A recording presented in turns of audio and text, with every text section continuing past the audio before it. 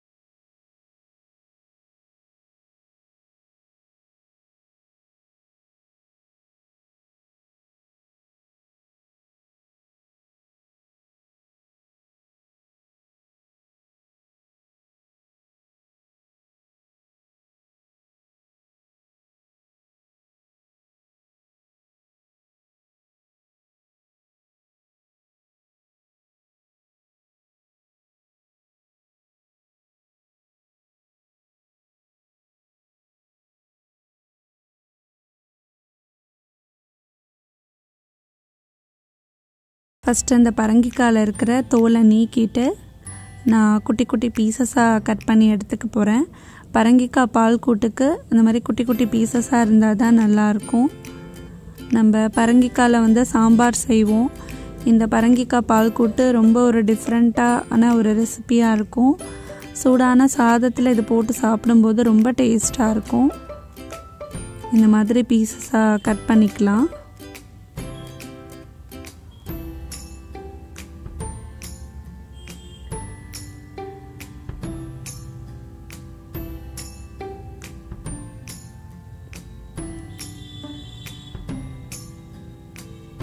இப்போ குக்கரை வந்து அடுப்பில் மாற்றி வச்சிட்டேன்.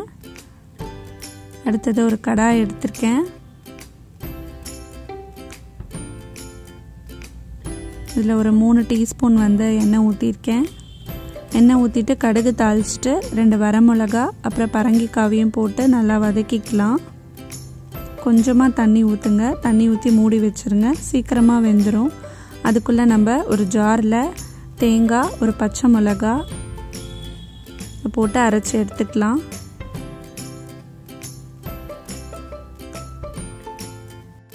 அது வெந்துருச்சான்னு திறந்து பார்க்கலாம்.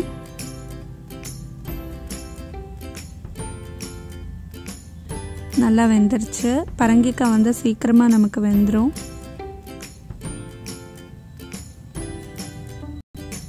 இப்போ இதில் நம்ம அரைச்சி வச்சுருக்கிற அந்த தேங்காய், பச்சை மிளகா விழுத சேர்த்துடலாம். நீங்கள் ஜீரகம் கூட சேர்த்து போட்டுக்கலாம். நான் ஜீரகம் வந்து போடலை அரைக்கும்போது. உங்களுக்கு வேணும்னா அதுவும் போட்டு அரைச்சிக்கோங்க. இது சேர்த்துட்டு இந்த பரங்கிக்காயோட நல்லா மிக்ஸ் பண்ணி விட்டுடலாம்.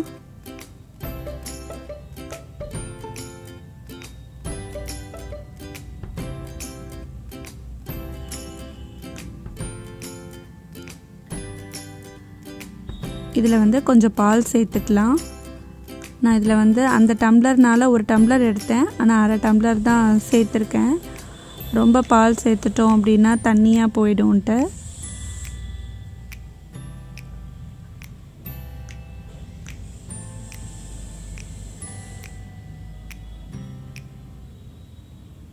பால் சேர்த்துட்டு கொஞ்சமாக அப்படி மிக்ஸ் பண்ணி விட்டுக்கோங்க.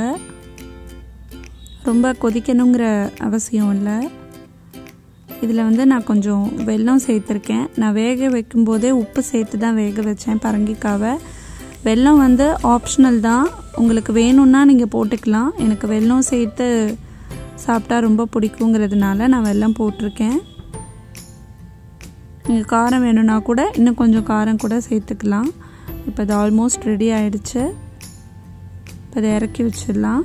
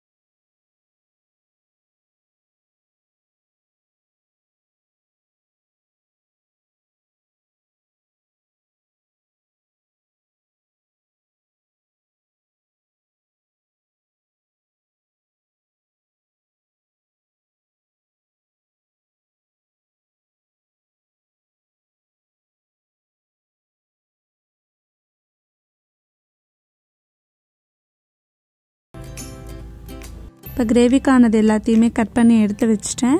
அடுத்தது வந்து சப்பாத்தி மாவு பிசைஞ்சு வச்சிடலாம். சாஃப்ட் சப்பாத்தி வந்து எப்படி பண்ணணும் அப்படிங்கிற வீடியோவும் அப்லோட் பண்ணியிருக்கோம். டிஸ்கிரிப்ஷனில் லிங்க் கொடுக்குறேன், நீங்கள் ரெஃபர் பண்ணிக்கோங்க.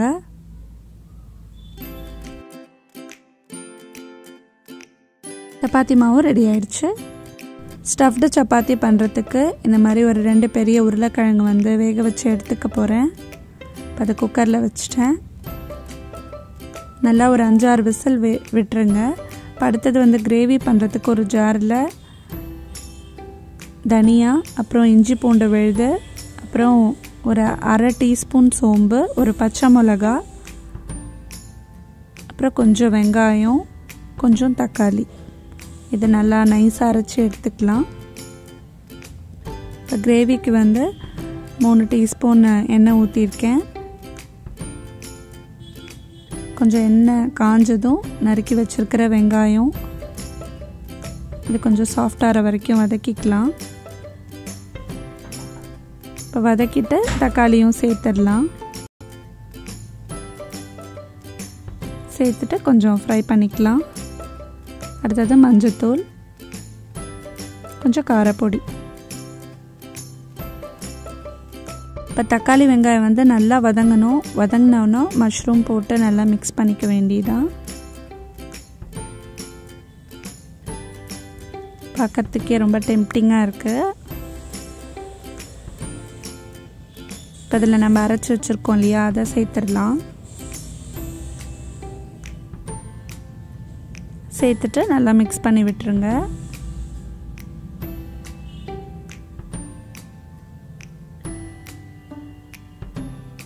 கொஞ்சம் மசாலா பொடி. மசாலா பொடி போட்டுட்டு நான் கொஞ்சம் அது முழுகிற அளவுக்கு தண்ணி ஊற்றி வச்சுருக்கேன். அது கொதிச்சிட்ருக்கு.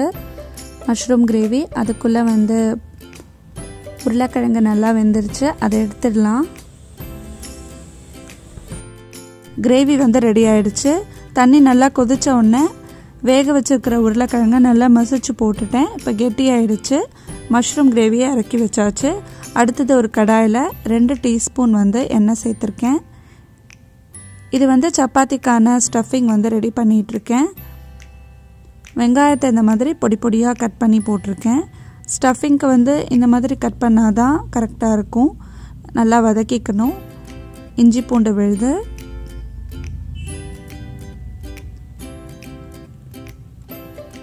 இதில் வந்து 1/2 டீஸ்பூன் மஞ்சத்தூள், 1/2 டீஸ்பூன் வந்து காரப்பொடி. நீங்கள் காரத்துக்கு ஏற்றாப்புல கூட்டவோ குறைக்கவோ செஞ்சுக்கலாம். நான் வந்து ஒரு பச்சை மிளகாய் நறுக்கி போட்டிருக்கேன். இதுக்கு தேவையான அளவு உப்பு. சப்பாத்தி மாவில் உப்பு போட்டு தான் பிசைஞ்சிருக்கோம், அதனால் கொஞ்சம் உப்பு பார்த்து சேர்த்துக்கோங்க. அதுக்கப்புறம் ஒரு 1/2 டீஸ்பூன் மசாலா பொடி ஆட் பண்ணியிருக்கேன். 1/2 டீஸ்பூன் வந்து ட்ரை மேங்கோ பவுடர். நல்லா மிக்ஸ் பண்ணிவிட்டு இப்போ மசிச்சு வச்சுருக்கிற உருளைக்கிழங்கை இதில் சேர்த்துடலாம். சேர்த்துட்டு நல்லா கலந்து விட்டுட்டா நமக்கு ஸ்டஃபிங் ரெடி ஆகிடும். இறக்கிறதுக்கு முன்னாடி கொஞ்சம் கையளவு கொத்தமல்லி போட்டுக்கோங்க, நல்லாயிருக்கும்.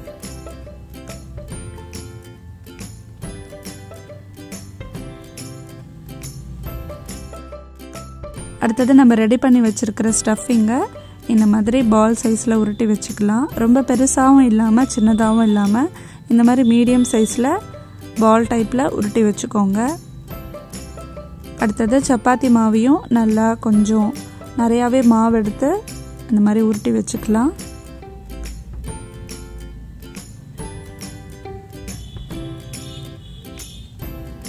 இப்போ இந்த மாவில் டிப் பண்ணி எடுத்துக்கிறேன். அடுத்தது வந்து சப்பாத்தி திரட்டிடலாம்.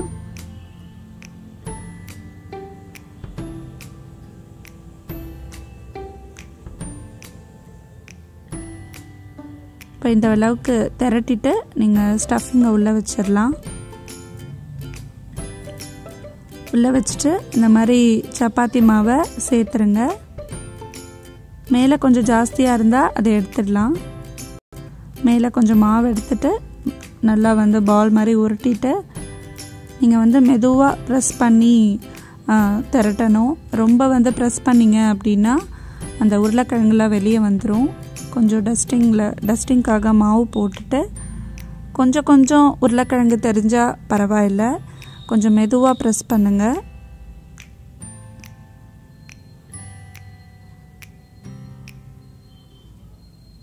இப்போ நான் அந்த மாதிரி திரட்டி எடுத்துக்கிட்டேன்.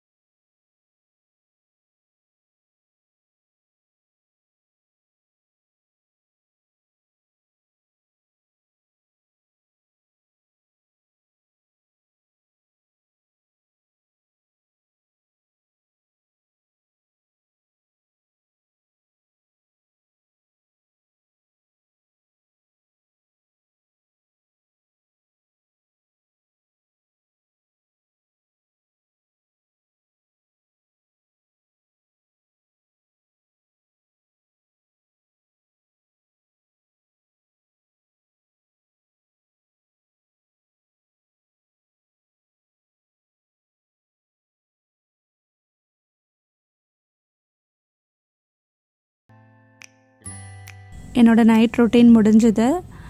ஒரு டேக்கான ரொட்டீனை உங்களோட நான் ஷேர் பண்ணியிருக்கேன். இந்த ரொட்டீன் உங்களுக்கு பிடிச்சிருந்தா எங்கள் சேனலை லைக் பண்ணுங்கள், சப்ஸ்கிரைப் பண்ணுங்கள், ஷேர் பண்ணுங்கள். தேங்க்யூ ஃபார் வாட்சிங்.